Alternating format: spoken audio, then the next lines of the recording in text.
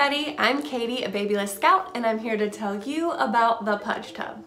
This thing is so helpful. When my husband and I first had our son Brave, we were all excited to give him his first bath, but it was kind of a mess. We started off in the tub, but he pooped, so we moved him to the sink. We put a towel in there, but that thing was soaked. It took forever to dry. He peed while we were giving him a bath, so we had to drain the water, start again. It was a mess, true story. Then we found the Puj Tub. This is a sink insert tub. It's amazing, and I'm gonna tell you why. First off, you're gonna use it in the sink, not in the tub. The reason this is awesome is because it's gonna save your back and is especially great for recovering moms. So instead of bending over a tub to bathe your baby, you literally just step up to the sink and you're ready to go. Secondly, the Puj Tub is made of foam, so it's really soft. Now, a lot of tubs on the market are made of hard plastic, usually have some sort of a cloth insert to be soft, but that takes forever to dry, which leads me to my next awesome point. The Puj Tub doesn't absorb water, so there's basically no drying time.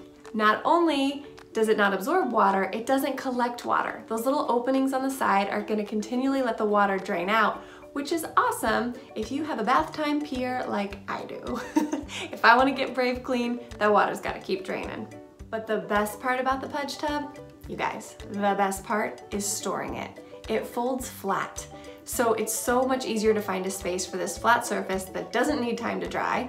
You could get a hook and hang it in your shower, or like a parent friend showed me, she just uses the magnets to stick it up against her washer or dryer.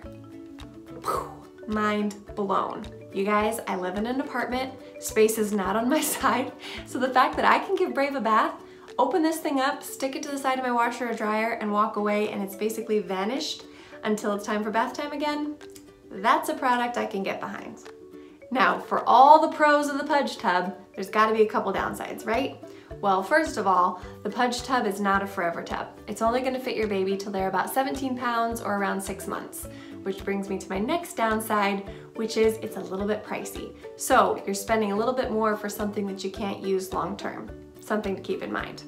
I think the biggest downside of the Puj Tub is the fact that you wanna make sure it fits your sink.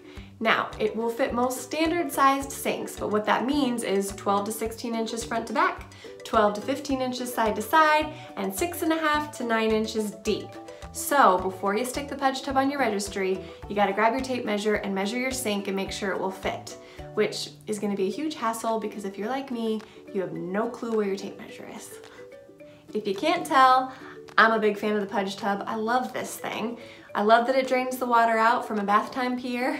I love that it folds flat, easy storage, no drying time. I'm a fan, even if Brave has almost outgrown it already, which is really sad.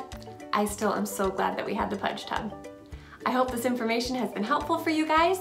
If you want more information on picking out the best bathtub for you and your baby, check out Babylist's guide, Best Baby Bathtubs on babylist.com. Happy registering, and I'll see you next time.